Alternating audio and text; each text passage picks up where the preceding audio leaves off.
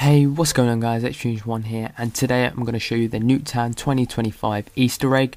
Now, I'm not going to tell you about it yet, I'm not going to spoil it for you guys, but what you'll need is any gun, and you need to shoot the mannequin's head. I'm not sure if it's under a certain time. Someone said that it has to be under 60 seconds, but I did it over there and it still worked.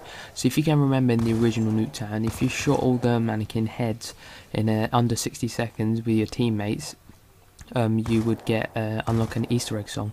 So basically they've done the same thing with this, except for it's only different and it's better, and it's a bit similar to, you know, Call of the Dead arcade game mode, which you would get in the zombies menu.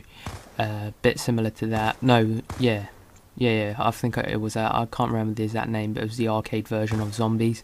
So yeah, it's quite similar to that.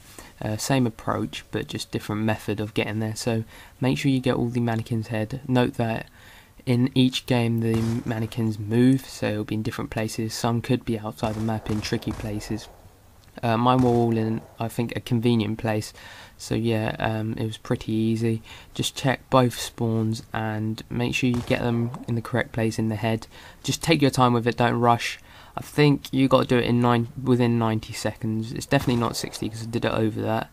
If you look on the timer, it's been like 1 minute and 6, 8, 9, 10 seconds, somewhere between there.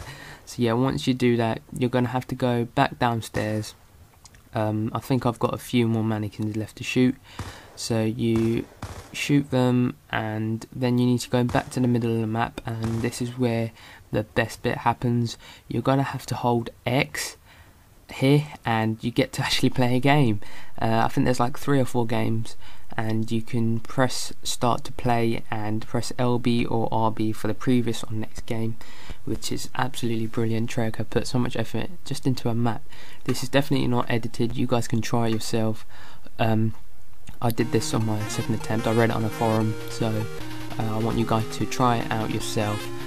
And I was just wondering why there was TV, they can't just leave it there without having an Easter egg. So I think it's absolutely amazing. Hopefully you guys can do this at home. It's not too hard like the other one where you have to get it under 60 seconds, because I never actually done the one on Black Ops, but I have done the one on Black Ops 2. So yeah guys, this was X1 showing you the Easter egg on Nuketown 2025, the multiplayer map on Call of Duty Black Ops 2. X1, and I'm out. Thanks for watching and thanks for listening. Peace.